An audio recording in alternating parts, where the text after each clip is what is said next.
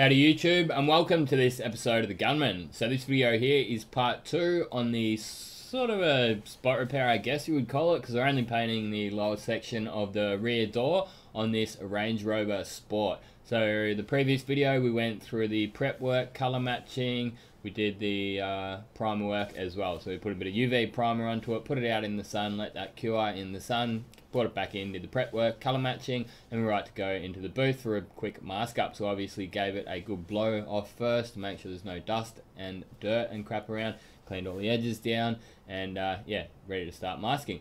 So it's pretty basic what I'm doing here. I mean, I've said it in previous videos, I find it a little bit difficult to narrate masking.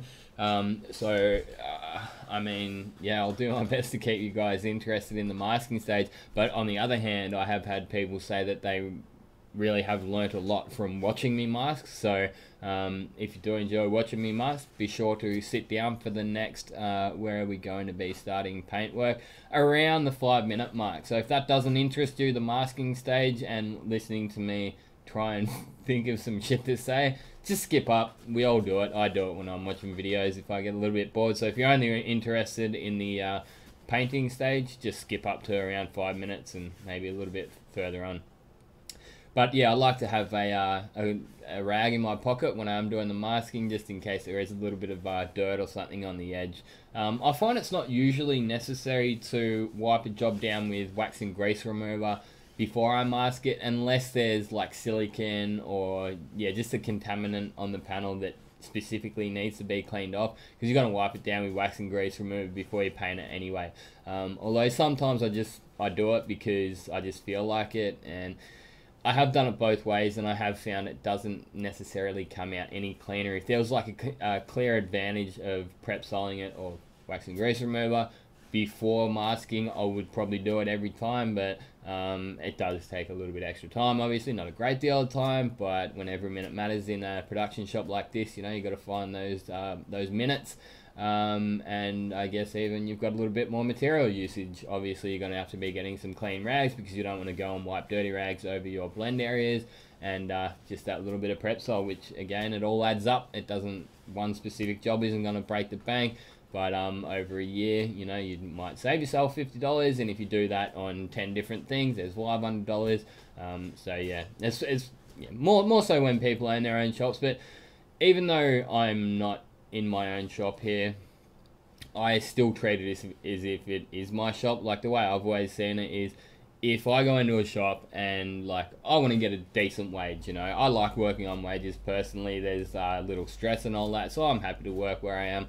But yeah, like, I still want to be on the best wage possible, obviously. So if I go into a shop and I might start a little bit lower than where I want, after a month or two, 9 times out of 10, they're going to give you a pay rise. They can, for one, they can say, well, the material usage is down, the production is up, this, that, and that, we're not doing reworks, and all those kind of things put in together. They'll say, you're worth it, you know, you're worth that extra $50 or $100 a month, a week, or whatever that you've asked for. So obviously, once I've got the edge masking done, just get a bit of this plastic, run it over the car, open it up, slice it out, and tape it down. And as I say, it's pretty straightforward masking. I quite enjoy masking. I don't know why. I just find it fairly relaxing.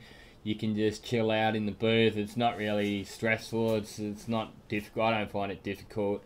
At the start, like when you're an apprentice, it can get a little bit boggling, like, oh, where do I start, and all that kind of stuff. But yeah, after a while, it'll just click with you and you'll get it. And it's obviously a very important stage. I'd say every single stage of spray painting is as important as the last. I guess there's a lot more to it than just slapping a coat of colour on. And yeah, colour matching, masking, primer work, you name it, they're all important. You skip out one little stage, you might think like wiping it down with a tack rag.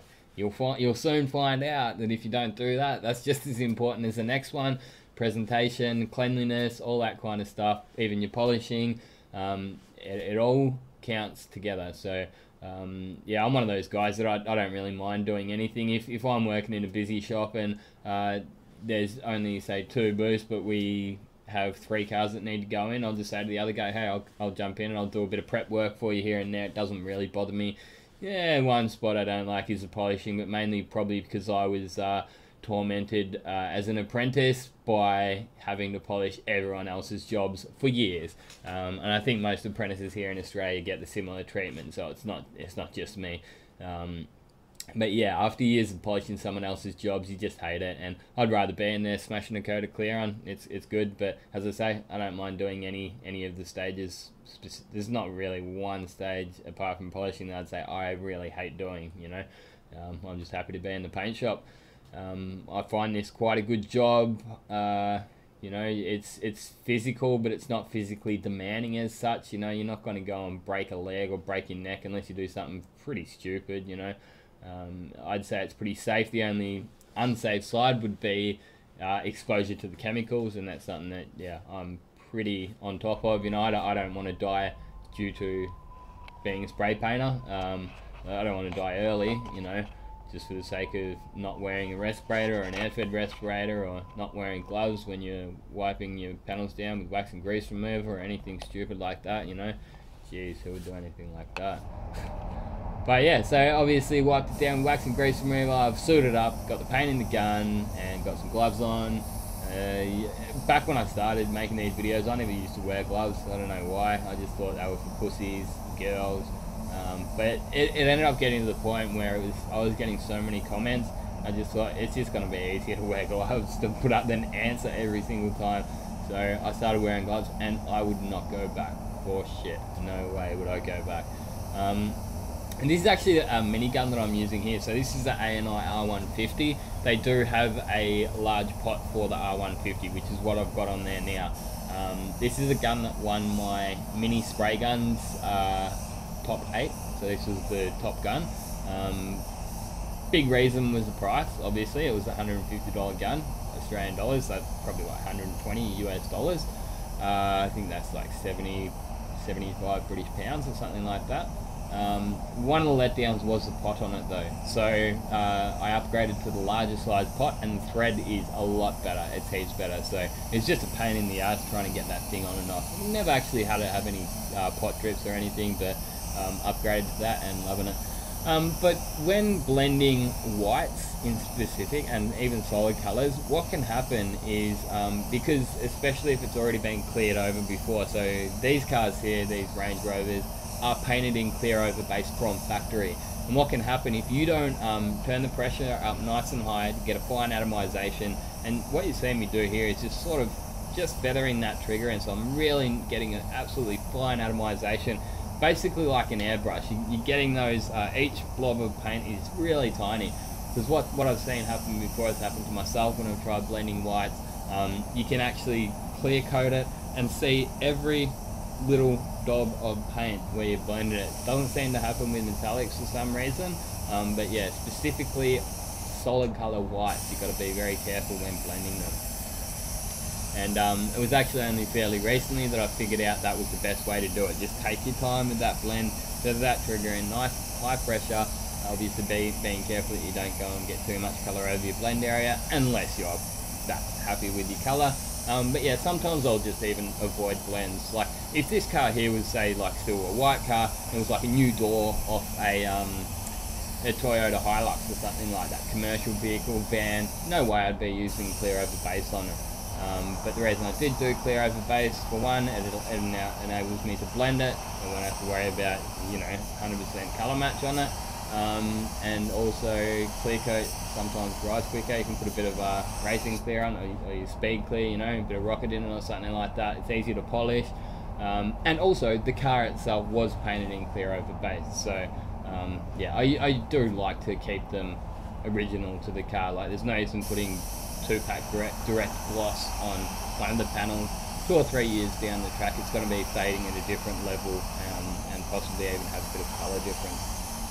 So yeah, the air cap that I'm using on this, I think it was the HV25. I've got to do a review on that, that reminds me. So yeah, I've actually got that video edited in the video editor, and I've just got to do the narration side of it. So I'll get onto that soon. I've had a few questions about it. So I hope you guys have enjoyed watching this video. I had a bit of fun making them. Be sure to leave a bit of feedback down below if you think there's anything I could have done better next time. I'm always open to a bit of constructive criticism.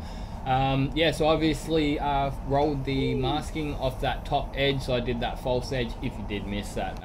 And yeah, this is the car once it's all done. I didn't get it when it was all washed up, but yeah, as it rolled out of the booth, as you can see there, looks quite nice. So the following Monday, I just gave a slight buff over that the top of that line, and then denibbed 1 or 2 spots, and happy days.